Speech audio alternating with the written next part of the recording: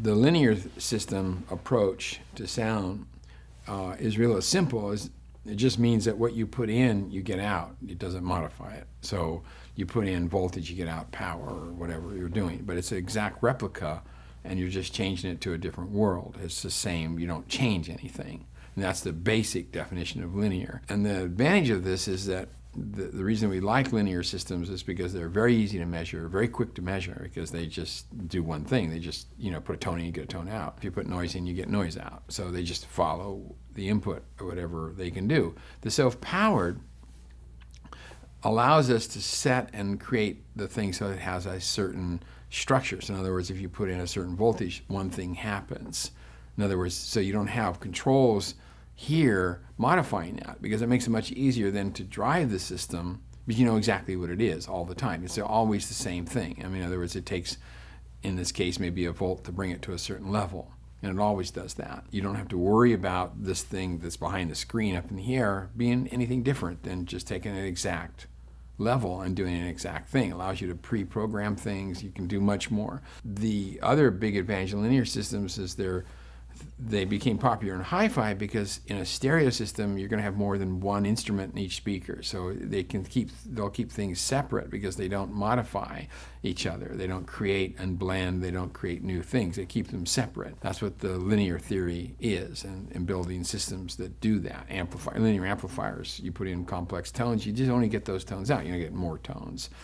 Nonlinear systems, which have been popular everywhere, have the problem is you put in into a subwoofer that's nonlinear, meaning instead of just putting in, say, a tone at 40 hertz from a bass guitar and getting a tone back out again, it'll maybe change that tone and make some 80 hertz out of it. I may make some other frequencies out of it on top of it, and that may change with level. So in other words, as you put energy into these nonlinear subwoofers that are so popular, they change the sound into something maybe much more satisfying or better, who knows.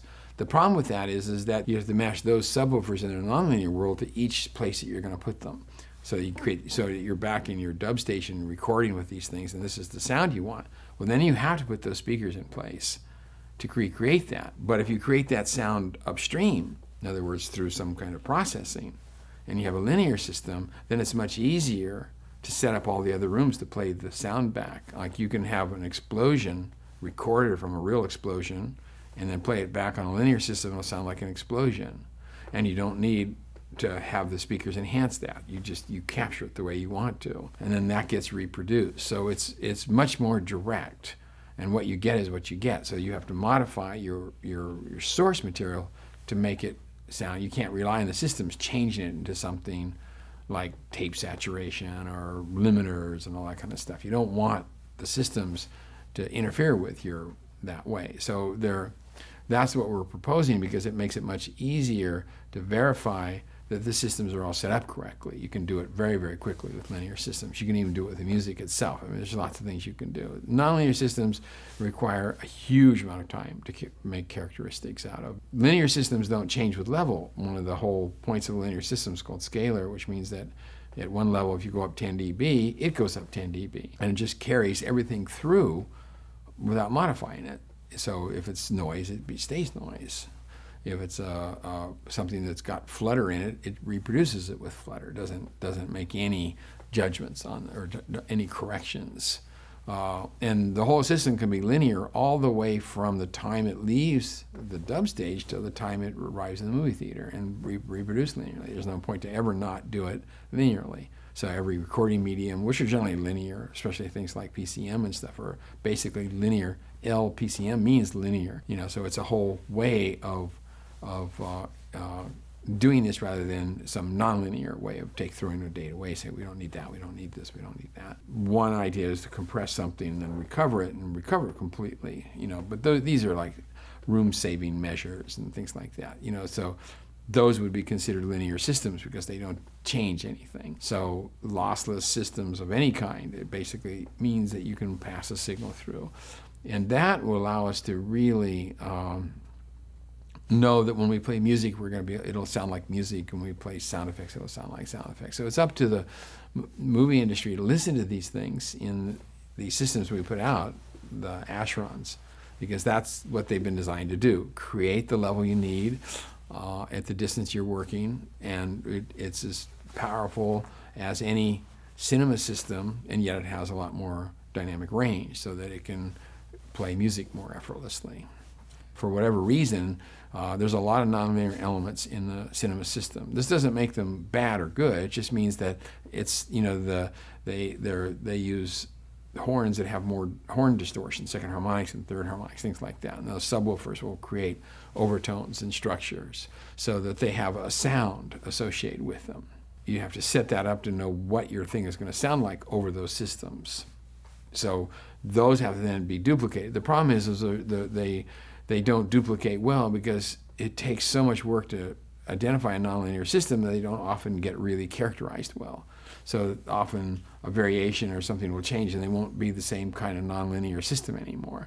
And you see this a lot with little woofers and little musical instrument drivers and things like that. They vary all over the place depending on who's making it, because nonlinear systems are very difficult to characterize. The self-powered Asheron, we have taken care of all the kinds of things that one would do outside manually. It gives us the opportunity to choose a crossover point, which is around 500 cycles, that in horns and drivers and combinations of things, since it's all fixed, that has a very, very, very smooth vertical and a very, very smooth horizontal. Very hard to do when you have space parts and you've got crossovers, because you can't optimize. Generally, they don't have enough power in these tools to really optimize, and you wind up with interference patterns when you move up and down vertically. So there's a lot of things you can really optimize because you're not trying to worry about what size amplifier someone might put with it and things like that.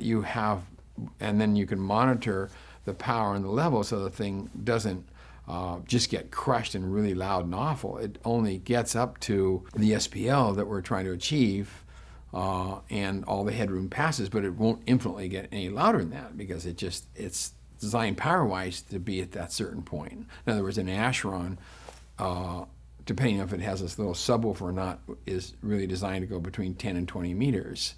That's its operational range, which 10 meters you could probably get away without its little booster. 20 meters, if you're working at that distance, you'd need it. You know, if you use like a studio version that we're making, that would be 5 to 10 meter range. It's designed to work closer, same level, same experience. So we can get away from talking about this one has less peak power. All this doesn't matter. What matters is the experience at the listening position, at the 5 meter point. If we go into a room that's 6,000 people, the Asheron, and we're 80, 100 feet away, then it's not the same. It's another system. Asheron can't keep up in that bigger facility. So each system is geared and designed to fit into a space and be optimized for that. That's what I'm saying by the same experience. You want the same experience, but the systems will change to create that experience. That's the huge advantage that I see in what we're proposing. I think it just makes it easier for everybody in the end.